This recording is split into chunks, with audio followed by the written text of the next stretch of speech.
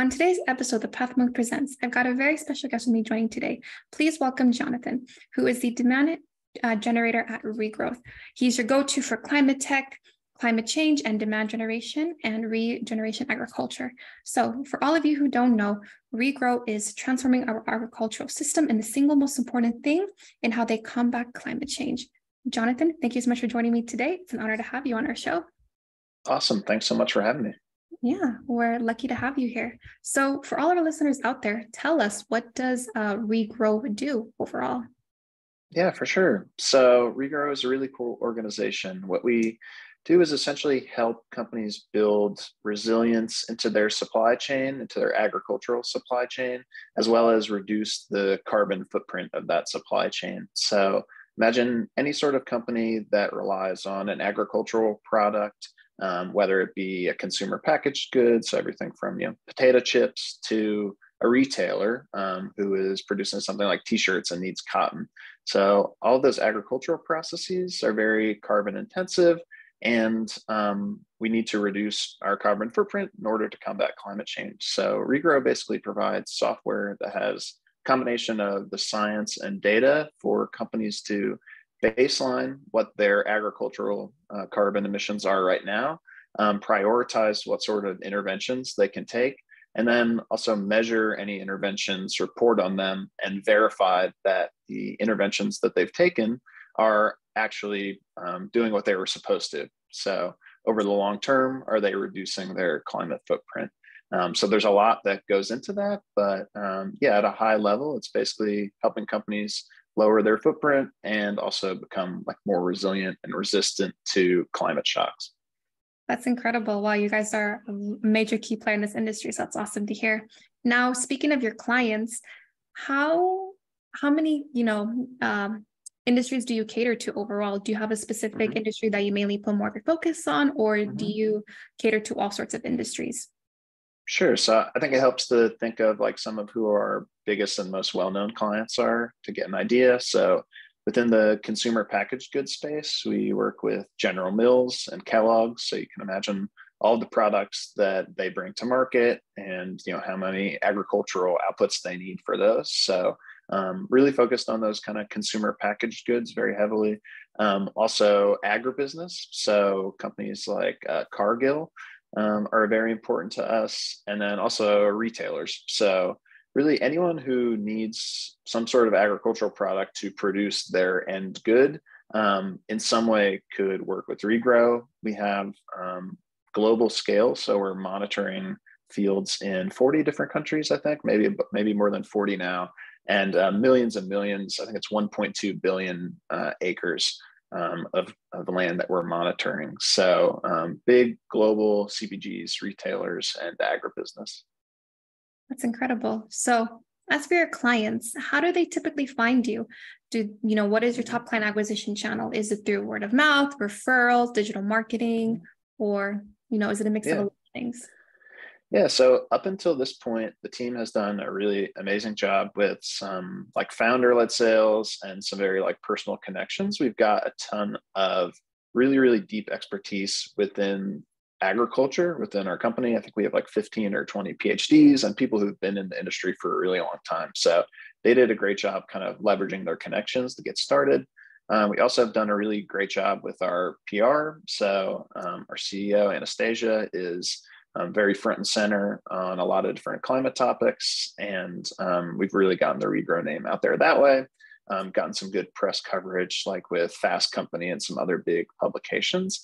So that's what kind of has brought us to this point. And now what we're really looking to do is add in some more programmatic, some more digital type channels, something that's a bit more scalable over time, and building some predictability into our revenue programs pipeline generation. So we're really just kind of dipping our toes in now into some of the more popular demand gen channels, whether it be LinkedIn or looking at ABM platforms, a little bit on search.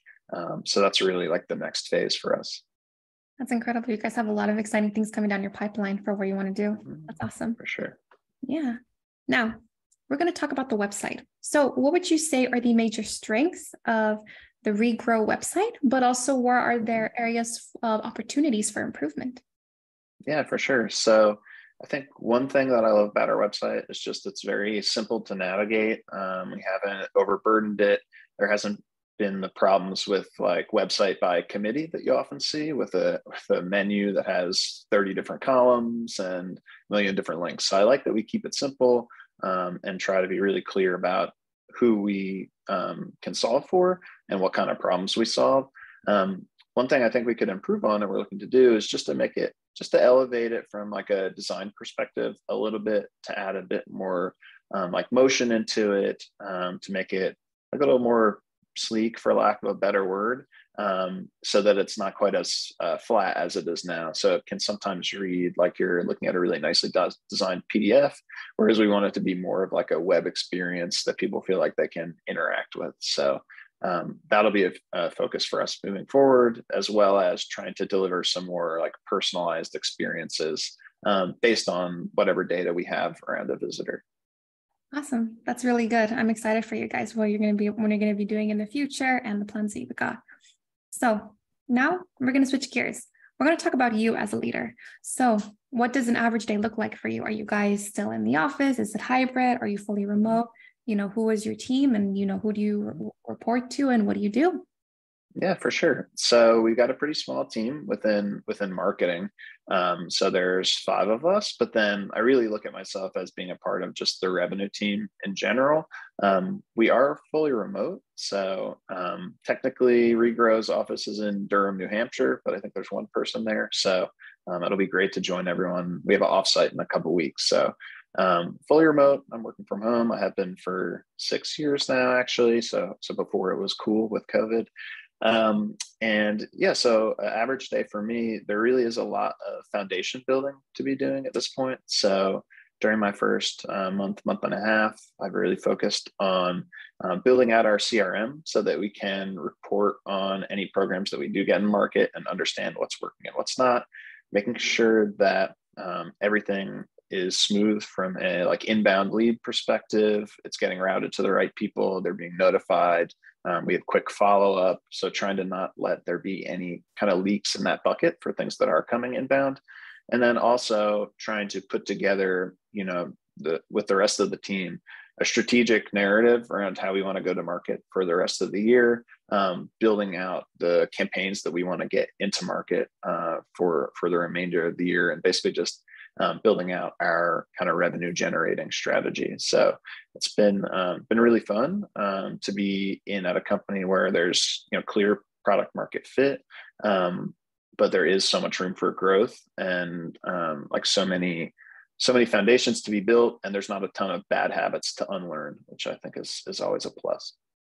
Yeah, that is a plus. And I could tell you do a lot. You cross function with a lot of teams, and you have a lot of project management, and you're collaborating with, people from all different, ends of the company. So I think it's great with what you're doing in your company. That's awesome.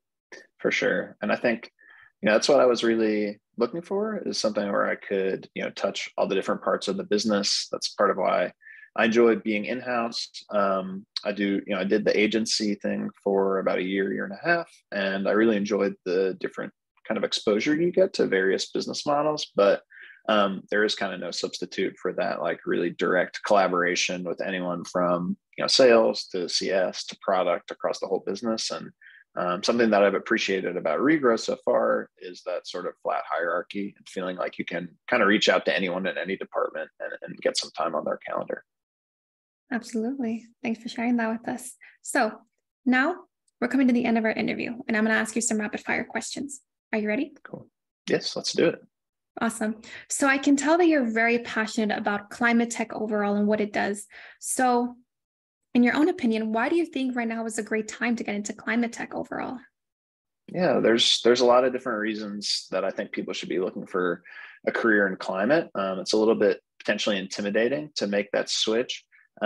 If you feel like, oh, I don't know anything about science, or maybe I have to have a background in climate to move over. But there's so many people needed in climate tech and in sustainability, and don't put those like artificial barriers on yourself. So I think, yeah, beyond just like working for a company where you can believe in the mission and feel like you're making a difference. There's also some kind of like selfish reasons to do it. One is that there's a lot of money going into climate tech, and hopefully there will be even more over time. Really, kind of an industry of the future. So getting in on the ground floor there. Another thing is that a lot of climate tech companies have really formed in the past couple of years, where like AI has been, obviously skyrocketing. It's impossible to avoid. Every company that you talk to, even if they're 20 years old, 50 years old, they're trying to work AI into their product somehow. A lot of climate tech companies were born during the last few years, and they have AI as like a core foundational part of their business. So they really understand it, and are pretty advanced in it. And then also, it's just a cool community to be a part of. It's very collaborative. There's of course competition between different companies selling similar solutions. Kind of at the end of the day, there is that like one uniting goal of trying to reduce emissions or trying to make our energy grid more efficient. Whatever kind of subsector of climate you get into, there's a lot of collaborative, competitive collaboration. So it's just kind of a nice space to be in. Yeah, it is, and really empowering. And at the end of the day, everyone's on the same goal to create a more greener world for us. Mm-hmm. So, yeah, absolutely. Now, if there were no boundaries in technology, what would be the one thing you would want to have fixed in your role as a marketer today? Wow, that's a really good question. I think let me take a second to really think about that. I would love for a lot of the like workflows that you have to build within a CRM and a lot of the kind of like custom configuration that you have to do. I think there's really a role for AI to be able to do some of that for you. So I'm sure that companies like HubSpot and Salesforce are like deeply investing in this, but being able to give like a CRM system a directive just in like plain language, and then have it like build a workflow for you or build processes for you, I think is kind of like where that industry is headed. And I do spend like so much of my time in CRM doing CRM analysis and setup that I think having more like automation there could free people up to do more of like the advanced analysis and spend less time on like data cleaning and setup and those sort of things. So in terms of my day-to-day, that would be super helpful. And also I think help people align on like metrics that really matter and not get so bogged down on like attributing single opportunities to one source or another. Yeah, absolutely. And that's one thing where, within like the tech space in general, overall, a lot of people have been talking about, a CRM system where I could do, everything for me, where I don't have to go in and, do the data cleaning to where I can be able to optimize my time overall. So hopefully AI will, get to this soon. Soon, please. Yes, exactly. So we're coming to the end of our interview, and I want to thank you so much for joining us on Pathmonk Presents, but I also want to give you the last word. If someone were to forget about everything we've talked about in your interview today, what is the one thing you want them to remember about Regrow overall? Yeah, I would like them to remember that Regrow is just one of thousands of new companies that are popping up in this space that are at the point where they need a lot of marketing help.